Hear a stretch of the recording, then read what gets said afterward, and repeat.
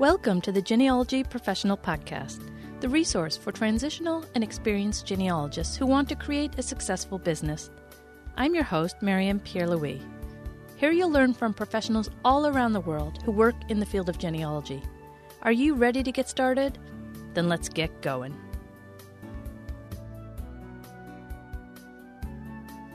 Welcome to the Genealogy Professional Podcast. Today we visit New England to get to know genealogist Mary Tedesco. Mary, welcome to the Genealogy Professional Podcast. Marianne, thank you so much for having me. It's a pleasure. Let's get started by having you tell us about yourself, and let's dive deep. I want to find out where the seed for your genealogy passion started, and then transition us to how that became a business for you. Of course. So first, just a little bit about myself, as you asked. My name is Mary Tedesco, and I am one of the co-hosts on the PBS TV series Genealogy Roadshow, and I'm also the founder of Origins Italy, which is a genealogical research firm specializing in Italian and Italian-American research. Seed was planted pretty early in my grandmother's kitchen. She and my grandfather, who were both from Italy, used to tell me stories about folks that had been deceased for a long, long time, like their parents, their grandparents, and even in some cases, their great-grandparents. So these stories really had a lasting impact on me. When I was working in the financial industry, a colleague clued me in to just an amazing thing called genealogy. So I had been curious about family history, but I didn't have a name for it yet. And it turned out to be genealogy. So I was introduced to online genealogical research. And from there, of course, I took the research local. I was doing genealogy quite, voraciously, I would say. And then I began taking professional clients. And then eventually I branded my business Origins Italy.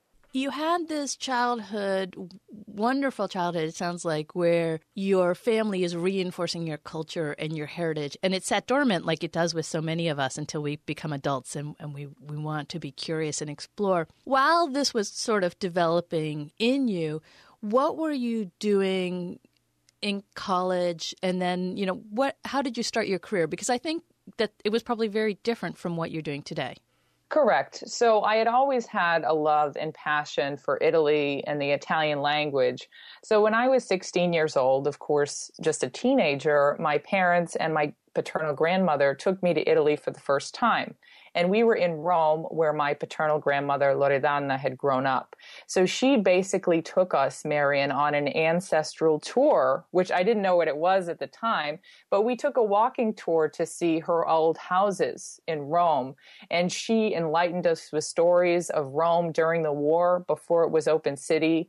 And there was a real threat that somebody could be bombed from above and potentially die. And she had a couple of close calls because her house was actually bombed. So she showed us where the old house was, that she had experienced this just horrific incident during wartime in Italy. So that was really a heritage walking tour given by my grandmother. During this time in Italy, when I was 16, I also met my Italian cousins for the very first time.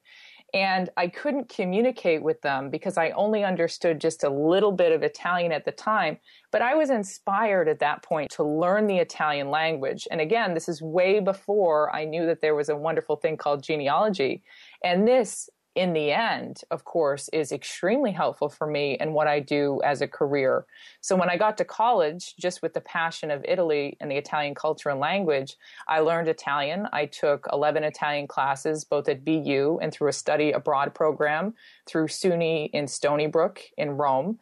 And my Italian language skills really developed. And language learning is, of course, ongoing.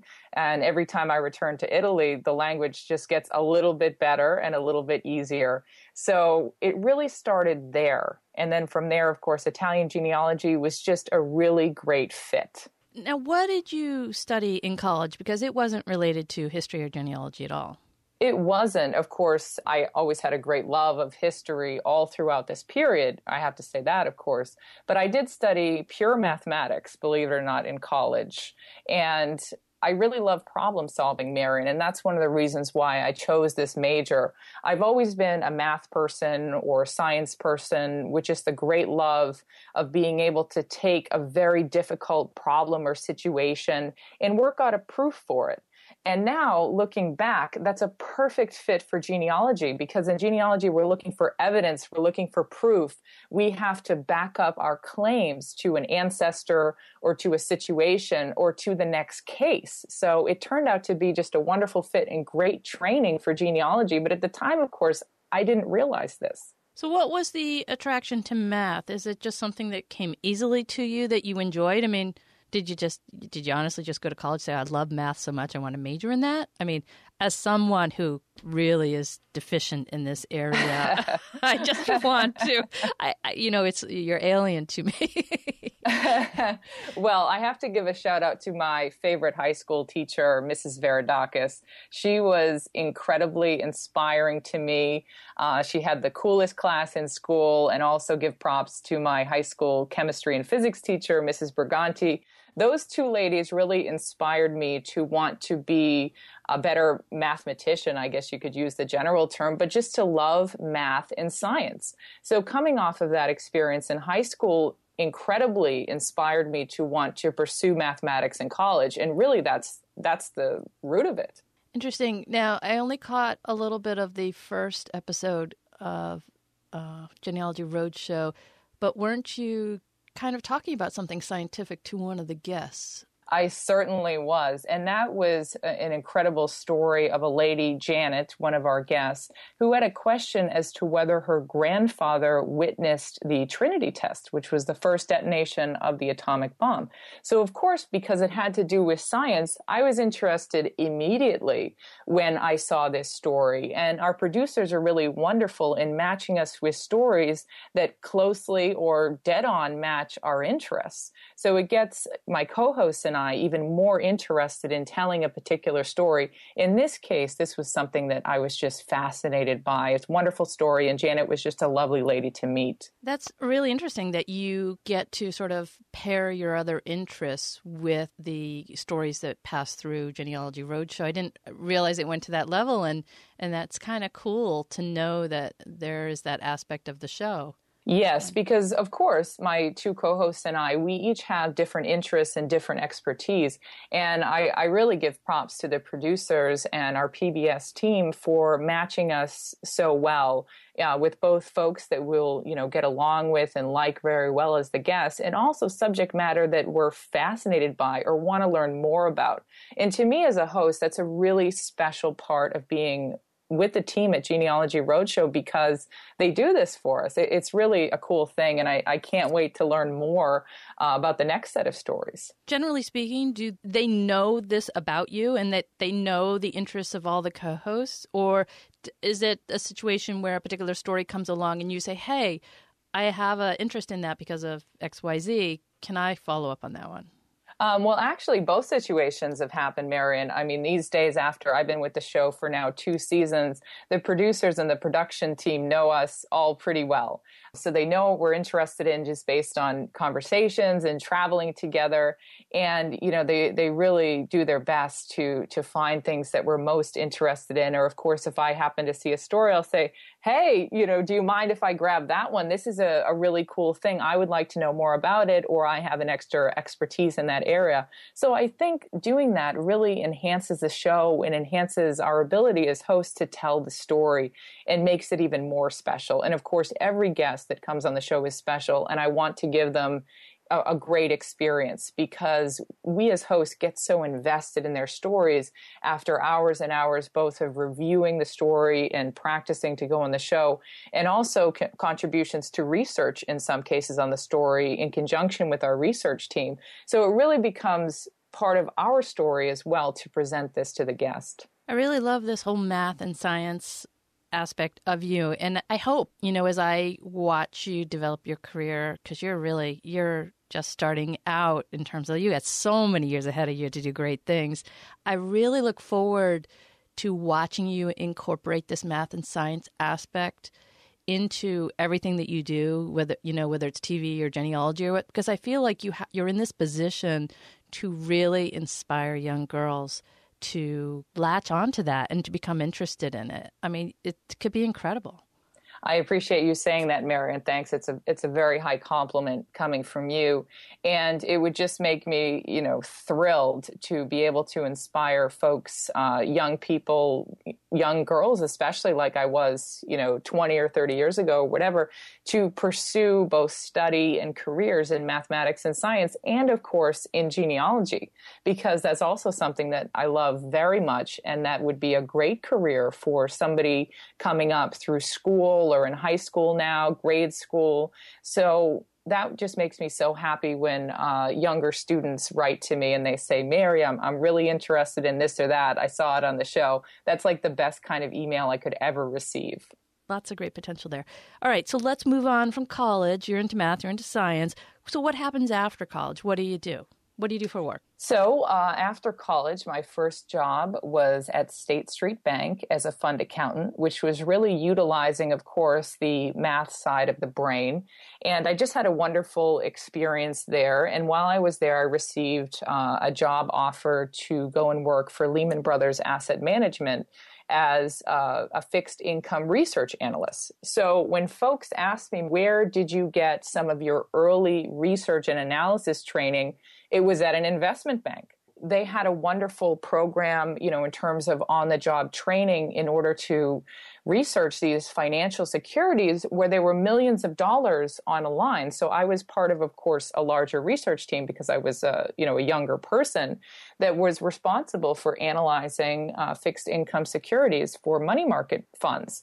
So it was a cool experience to be able to research something when there was so much riding on it in terms of, clients' money and client assets. So I really equate that to what I do now. I research each client's genealogy for Origins Italy, just like there was, millions or even billions of dollars on the line, just like back at the bank. It's an unusual background for genealogists. I'm not saying there aren't other genealogists who have backgrounds in finance. I mean, you find a lot of lawyers who go into genealogy, but not too many finance analysts. So you had mentioned that you were working at one of these companies when one of your coworkers introduced you to genealogy, where you started to really explore it. Where did the thought process come in that you thought, wow, I'm going to leave this whole finance industry. I'm going to open up this company and do genealogy research. How did that happen? Well, some of who are familiar, I guess, with some of the financial history, Lehman Brothers actually was one of the major companies that went bankrupt during the crash back in 2009. And what happened there was your entire world as an employee kind of gets turned upside down. And naturally, you kind of think, well, what else could I be doing? And at the time, of course, since I was introduced to genealogy by a colleague at State Street at that time, the genealogy kernel was already there, Marian.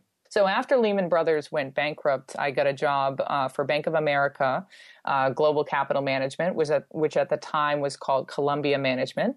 And I was doing a similar thing with money market type securities in the investment world. And at that time, genealogy really almost exploded because at the time that particular division was going through a split and part of it was a merger.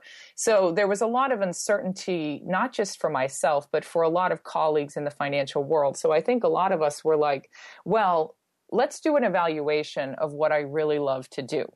Is this what I want to be doing? Of course, I love finance. I still invest my own assets, but it's like, what do I really want to be doing? And the thing that I would wake up and think about was genealogy. And this is almost basically for the last 10 years. And I was thinking, I said, well, could I actually do this as a full-time profession? Is that possible? And in terms of, interacting with various colleagues, both in genealogy and not in genealogy, the consensus was kind of up in the air. Some said, yes, do it. Some said, oh, you'll never be able to do it. So there was really a lot of mixed opinions. So the best way to find out whether something is possible would be just to try it. But of course, approach it in a very methodical way because this is a business, and you want to make it a business. Of course, nobody goes into business not to be a success and not to have their business, go forward. So I tried it, and my business is continuing to evolve. It has evolved, of course, from the beginning, and I'm always open to suggestions from colleagues. And I've had a lot of wonderful mentors, both within the genealogical industry and outside of genealogy and other industries. And they have inspired me to continue to evolve my business and to look at new horizons and opportunities. And of course, Genealogy Roadshow is one of those. And I continue to progress forward. And I think the future is very exciting. What that means exactly for me, who knows? But that's part of what makes life exciting. I know that no matter what, I will always be doing genealogy. So let's go back to that time when you're pulling together this business. What are the first things, the steps you're actually thinking of doing? Like, do you do a little market research to determine whether it's viable?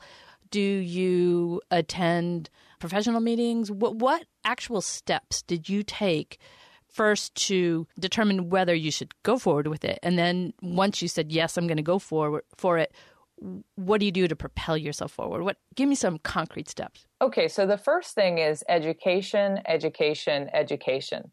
Early on, before I branded my business, I began going to genealogy seminars quite religiously, actually. I went through in early 2011, the first semester of 2011, the Genealogical Research Certificate program at BU. And this program was instrumental in helping me to formulate my career as a genealogist and showing me that it would be possible. I met some very long-lasting friends and mentors, both as faculty of that program and as classmates in class. And we expanded upon that, and I've met wonderful other alumni at BU that have inspired me, and I hope that I've also inspired and encouraged. It's definitely a give and take. So that was an instrumental piece in my development. I continue to attend genealogy conferences and seminars, both locally and nationally, and continue to do so, of course, as well as institutes like the Salt Lake Institute of Genealogy out in Salt Lake. So I would say education is the first step in formulating, whether genealogy is the career for you. So you have to bring your expertise up to another level. And of course, as professionals, this continues to just get better. Education never stops. Education is for a lifetime. So that's the number one most important thing. The second thing I would recommend would be to take an informal poll on your own and make some notes about what are the other folks in the industry that are doing a similar thing or the same thing. And as a business owner, you want to make your approach just a little bit unique. So each person, whether they're doing a similar thing or the exact same thing, brings different skills and expertise to the table. So you have to think, well, what makes you unique in how you approach this, which is different from anybody else? What makes you special in this way? So you have to really take an inventory and do your best to show others, whether it be through outreach or social media or your own blog, show others what's special about how you approach this particular subject in genealogy or actually in life. When you were going to these conferences, because I have to say I was at those conferences, you stood out because you were tall and young and very noticeable. How did you feel at those conferences in those early days before you were really a full part of the community, when you were getting introduced to the community? What were people's reactions to you? Well, I mean, it really ranged from, the humorous to the of course, meeting very supportive people that I'm very honored to call my dear friends. So I remember just a story at one of my earlier conferences, and I had been chatting with an older woman, and then another lady came up to me and said, "It must be fun to attend conferences with your grandmother." And I said, "Well, my grandmothers are actually at home." I said, "That's a very nice lady that I just met." But, I took, of course, no personal offense to that. And I did my best, of course, not to offend the person that was asking. But I think it was a natural question at the time to ask a mid-20-something, I guess you could say, at a genealogy conference. But we as genealogists need to be aware that folks of all ages, especially now that genealogy is getting a ton of exposure. Folks of all ages could be interested in genealogy, whether they're, 6 or 66 or 88. All folks could be curious about their ancestral roots and want to learn more, whether it be from a seminar or a conference. But I just love stories like that. And it's a very endearing part of, I guess, my start into genealogical education, or early on in my genealogical education. There are more and more younger people in their 20s getting into genealogy, getting into professional genealogy. So really, it's changing. I mean, I work with a lot of people who are really trying to make a career out of this, either part-time or full-time, and they're in their 20s. So it really is changing. But it's funny because I remember seeing you for the very first time. I didn't meet you that first time, but I saw you and I was like, wow, who is that? You do stand out, and it was just so strange, but I mean, when I started, I was in my 30s. God, it goes so quick. But anyways, all right, so let's move on from that. Origins Italy. The company name Origins Italy. I've told you before, I really like the name. I think it's a perfect name in every sense. It's short, it's straight to the point, it ties back to people's sentimental connection and attachment to their homeland, which happens to be Italy. But that said, coming up with a name is one of the hardest things for genealogy professionals to do. Talk to us a little bit about how you came up with the name. Was it an easy thing? Did you just one day say, oh, it's Origins Italy? Did you talk to people? How long did it take you to come up with that? I would say conservatively, it took months to come up with the name Origins Italy. I have, both my dad, who's a businessman, and several family friends who were also involved in their own businesses that were part of my brain trust in coming up with the initial stages of this business and setting it up correctly. And of course, there are mistakes in any business, but setting it up right, finding the right name, finding the right website address. I consulted with experienced individuals, and I still do, that are able to advise me on various aspects of the business and how it would be properly set up, including, of course, the name, because that's the first thing that people see.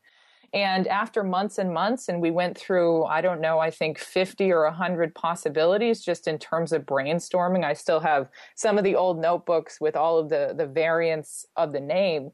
And finally, one day, I just looked down at my notebook, and there were, probably 15 finalists for the names of the business. And I said, Origins Italy. I said, that'll work. And then, of course, I checked in domain registries to see if anybody already had it. Nobody had that particular name. And I checked social media to see if I could snap up the Twitter handle and, other social media accounts, which is very important for any starting business, whether it's in genealogy or whatever. So nobody had it. So I started with that name, basically. It always takes me a couple months to come up with names, so I'm so happy to hear that you went through that too. Happens to the best of us, yeah. Now, you said you got some outside help to set up your business correctly, and one of which was talking about the name. But what are some of the other things that these people advised you about? Just in terms of business structure, so of course I do have an overall LLC that my genealogical, I would say, activities go through. And of course, that was incorporated by an attorney. So there are some startup costs, like potential legal fees, just to get you the correct business setup and business structure, which I think is different for every individual. So my structure won't necessarily work for another genealogy professional, although it may. And also to get client contracts done, which is very important, client contracts, client agreements, before you're sending these out to clients, just to make sure that on your end, you're covered to the extent that you could be. And that definitely came from going to a number of Ms. Judy Russell's lectures. She definitely advised me that that was an excellent idea to have a good client contract in place. So I definitely did that. And of course, that is an expense to pay the lawyer. But again, this is all part of startup cost. That is an investment in you and your business. So that was really some of the good early advice that I definitely took into consideration and followed before I even, I guess you could say, opened the doors online, so to speak. One of the things that's a little bit different, from my point of view anyways, of Origins Italy is that as an American-based researcher, you actually go to Italy quite often, whereas you might have a lot of researchers who specialize in countries in the old world, whether it be Germany or France or England or whatever, but they don't necessarily make trips Of course, a lot of these are based in Salt Lake City, so they use a microfilm. What was it about going to Italy that became an important part of your business? And how soon after starting your business did you start making trips? Was it, did you work for a year or two and then say, I'm going to really offer this as a service? Or out the door, did you say, give me your research challenges, I'm on the next plane? Well, I actually took clients to do on-site research before Origins Italy was branded under my own name. So I was given the indications, I guess, from the marketplace, if we're going to talk business here, that was a need in the marketplace, that people had the assurance that somebody that they talked to on the phone was actually physically there. Of course, I travel many times with 1 to 2, or it depends on the number of team members, to assist me with the research. But it was some kind of feeling of, oh, I'm talking to her. She's actually there going through the documents for me and so forth. So that seemed to be just a very positive thing with the clients. Of course, these days, I'm not there for every single on-site research project. However, I do offer personalized supervision. Of course, as a business expands, we have to, of course, grow with it in terms of running a business. So that was just a wonderful thing. And I really enjoy being in Italy, of course. So I enjoy still digging into original documents. Microfilm is fantastic. I'm not saying anything about microfilm or receiving the documents from a researcher, but there's something special, Marion, about being on site, tracking down the next ancestor of the client, having to think on your feet. It's very exhilarating. And it's something that I know that I will always enjoy in terms of on-site research, whether it be in Italy, the United States, or another foreign country. It's just fun. It's like an adventure. Oh, yeah, I think it's great too. When I was in my teens and in my 20s, my family had a little trouble bringing me home from Europe. I was there all the time. Awesome. But having children and a husband has kind of kept me tied. But I mean, I can certainly see how it's a wonderful advantage and that you can easily incorporate it into your business, if your lifestyle allows. So I definitely, I would encourage anybody to do that. And I just find it interesting because I see you doing it quite often. So, and of course, it's a great way to get pictures to share in your blog posts and stuff. I love pictures. Yep. And it's funny. I really love taking photographs. So I just love to post them as well, and found that people really enjoy seeing pictures of Italy. And these days, I've been to Italy, of course, 16 times, some of which is for client research and some of which is for personal travel.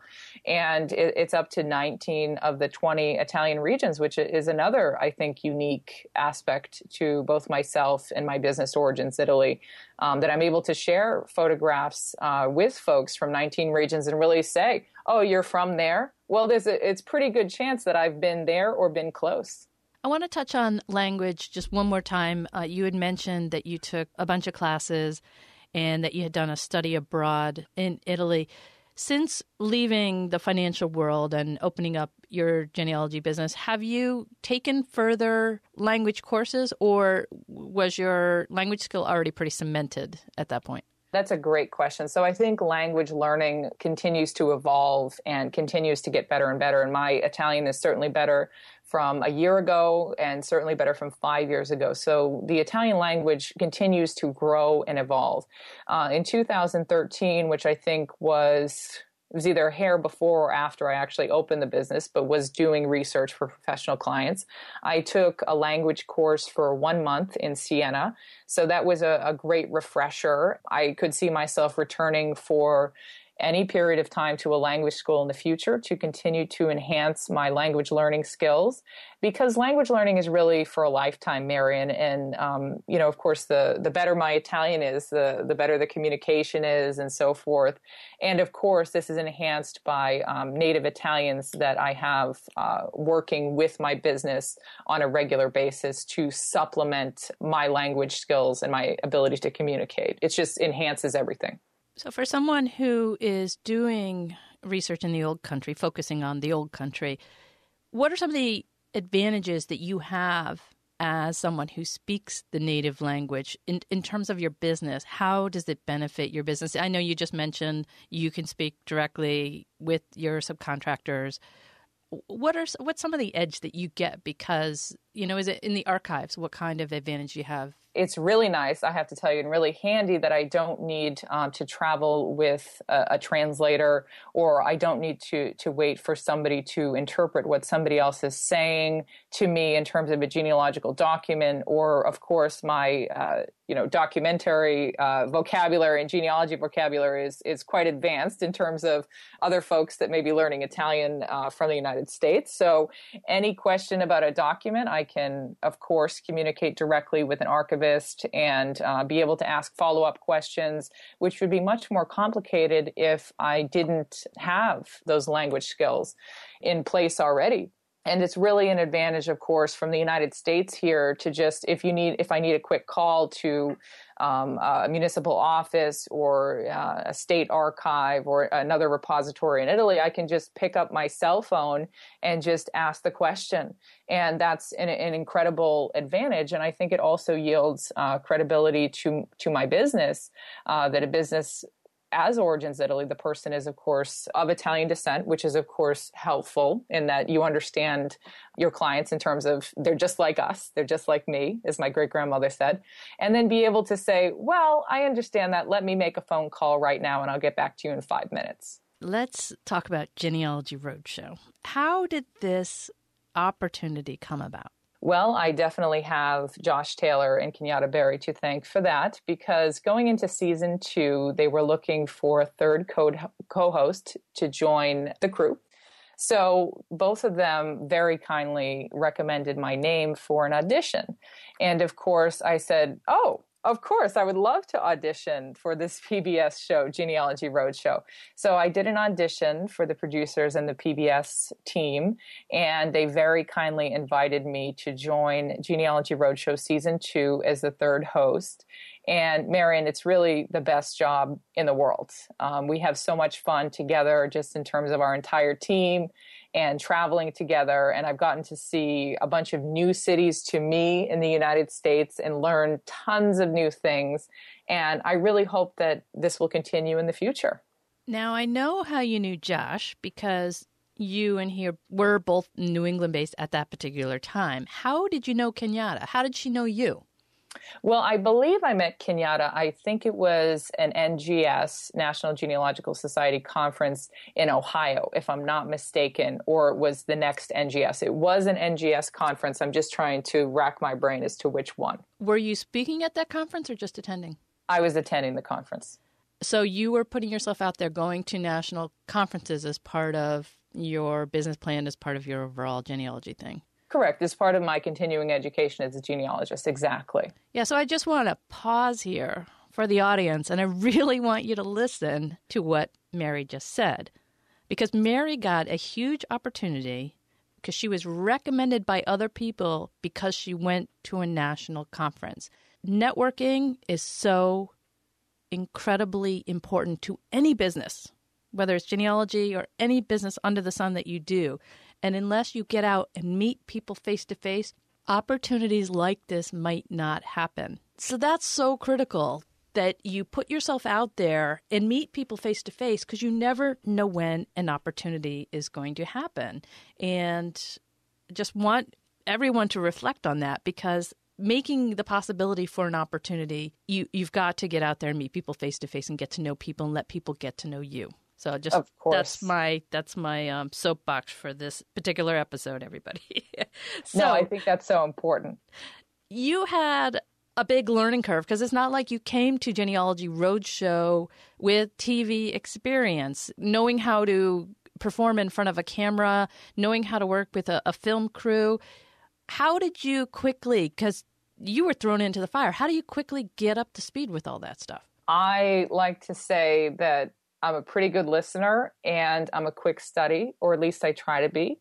And I really learned on the job, in this case, in Genealogy Roadshow. And I'm so thankful to my two co-hosts, Josh and Kenyatta, for all of their continued advice, of course, and our entire production team. Because I would ask, like, what can I do better? Or I still do ask that, is this all right? Or should I do it like this or whatever?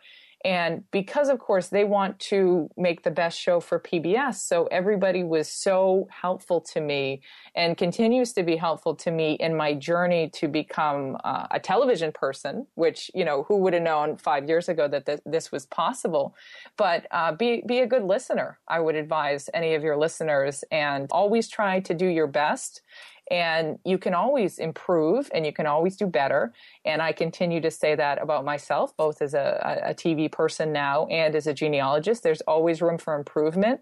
And I'm always seeking the advice and counsel of trusted professionals, trusted advisors in order to guide me along the way. So my ear is always open to suggestion. I know that speaking in sound bites is a challenging skill to learn.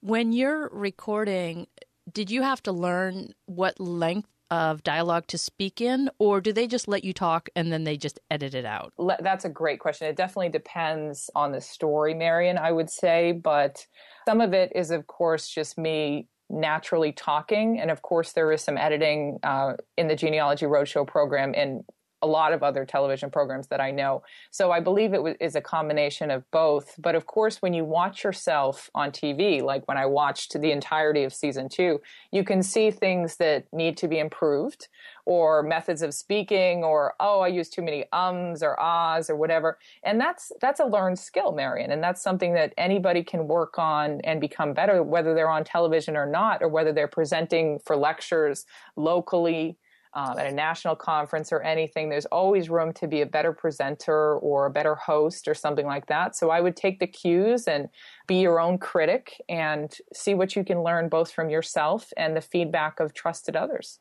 Do you have somebody close to you, like your father or somebody, a friend, that can honestly critique you and provide that feedback to you?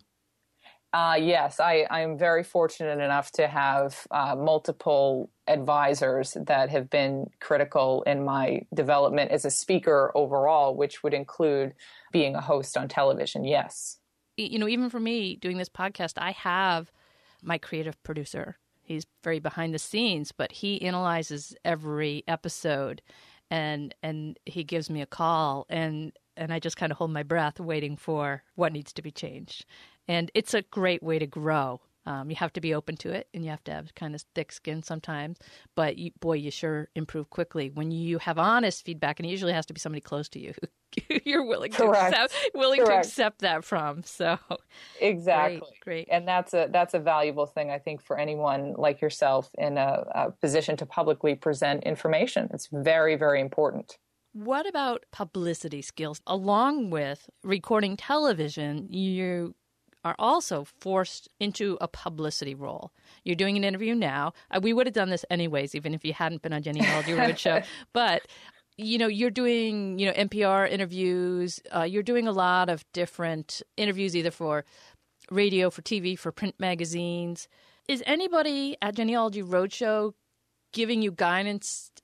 I always wonder about this because, like with professional athletes and things like that, how do people learn to talk the official way so they don't run afoul of the guidelines presented by the organization, that's, whether it's the NFL or whether it's Genealogy Roadshow? How do you learn to speak the right way in an interview that appropriately supports that program?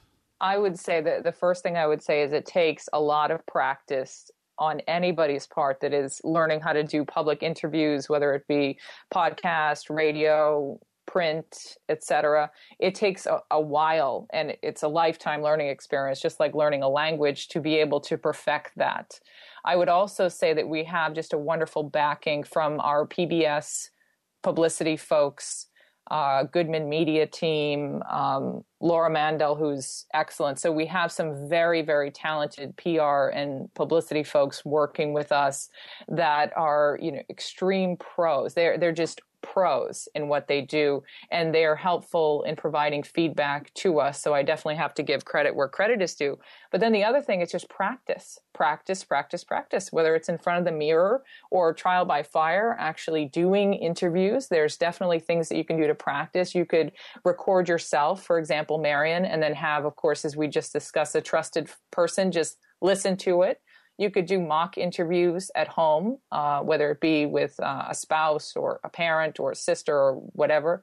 That could be very helpful, but there's nothing like doing the real thing. So these media people, did they run you through dry run interviews, or did they just give you pointers like, don't say this, do say that? And on top of that, just to make it more complicated for you to answer this, does anybody, or at least in the beginning, listen to your interviews and say, hey, you can't say that?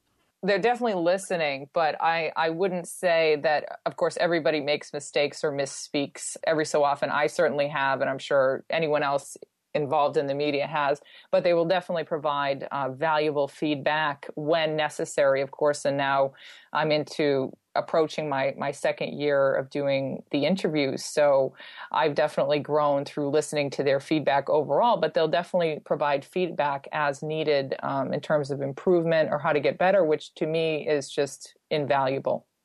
What's the most fun part about being on Genealogy Roadshow? The best part, Marian, is meeting each one of these guests. The show is about the guests' stories, and I have a privilege of presenting this information and being on this genealogical journey with them. So the best part is, after all this meticulous preparation and research by our talented research team, being able to present this to them is an honor. And I feel like I'm on the journey right there with them, because this is the first time, Marian, that they're hearing this information, which is very special information about their family. I consider what I do to be a very special and unique thing. And it really never gets old, because every story is new and unique, and there are different personalities. Of course, it's a brand new guest. So it never gets old, what I do. All right. We've gotten a lot of information out of you, Mary, and I really appreciate you being so honest and willing to share with our audience about your journey. But I think it's time to give you a break and take it to the lightning round. Are you ready? All right, let's do it. What was the one thing you were most afraid of in starting your business? Everybody's afraid of failure. What's the best advice you've ever received from someone else? Oh, man, this is the lightning round. This is really tough. I would say it's an Italian phrase. It's called sempre avanti, always straight ahead. Keep your eye focused on the goal. Kind of. Right. Is that the exactly. idea? That's the idea. Exactly. Okay. What is one specific action listeners can take in the next 24 hours to help them transition into a genealogy career?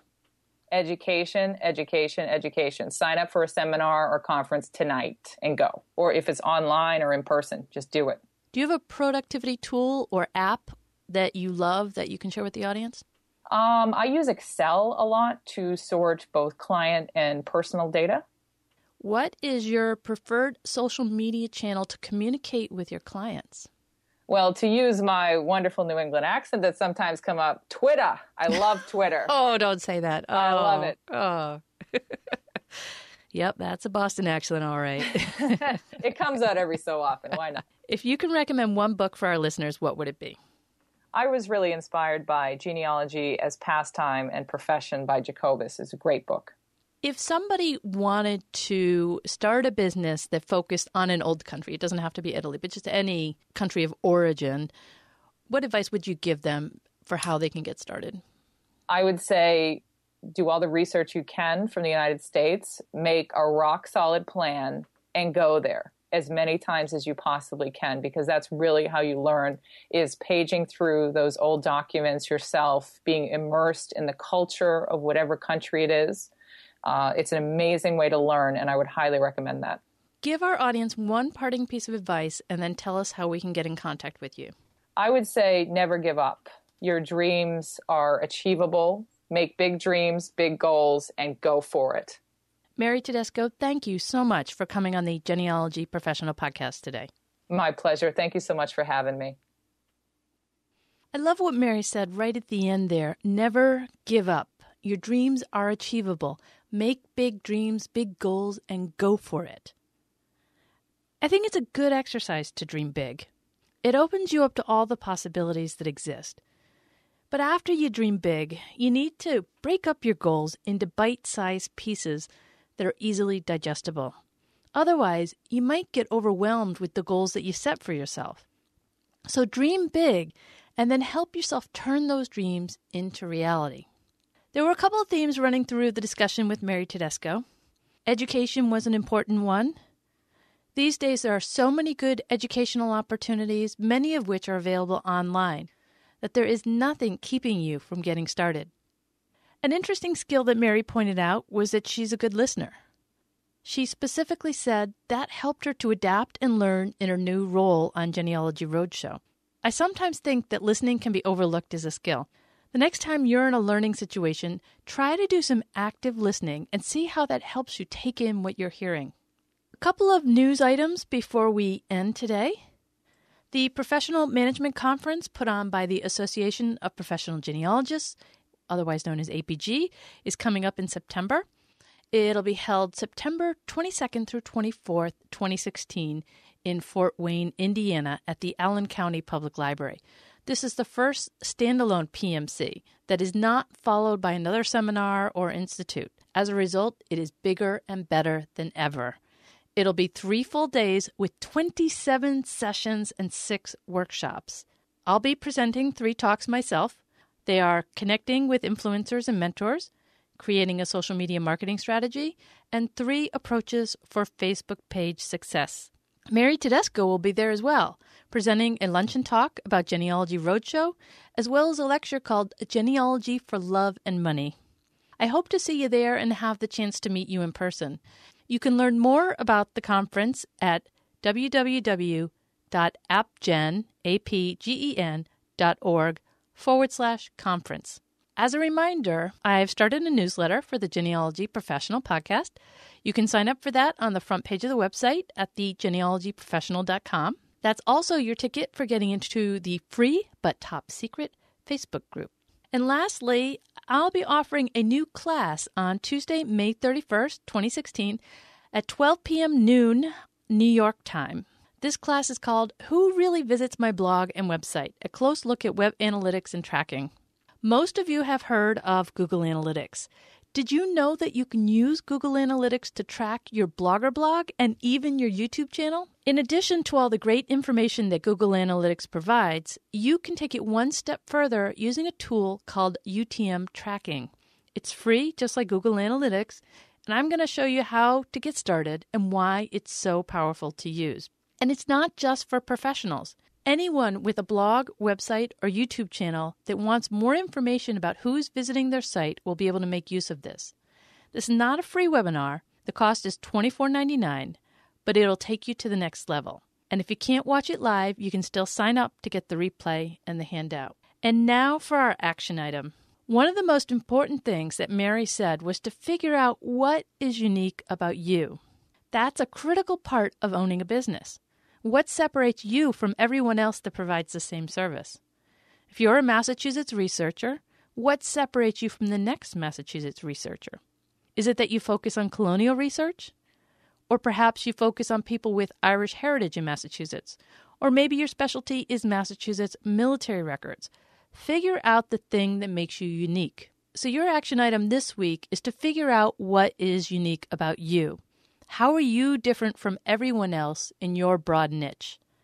And then take it a step further by determining how you can communicate that uniqueness either on your website or your professional profile or your social media profiles, because it won't do you any good to keep your uniqueness to yourself. That's it for this time. Until we meet again, keep improving your business skills and take at least one step to push your business forward.